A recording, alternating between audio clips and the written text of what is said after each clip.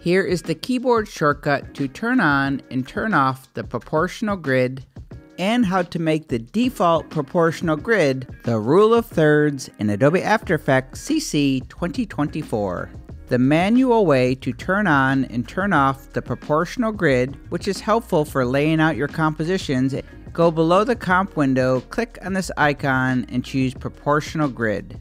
But the keyboard shortcut, press the Option key on a Mac, Alt on Windows, and tap on the apostrophe key. So Option or Alt apostrophe will turn on and turn off the proportional grid. And to change the grid into a rule of thirds, and you can also change the color if you go to the top menu, After Effects, Settings, and choose Grids and Guides. Click the color swatch to change the color, and change the proportional grid, the horizontal to 3, and vertical to 3. Click OK. And my name is Mike Murphy. Cheers.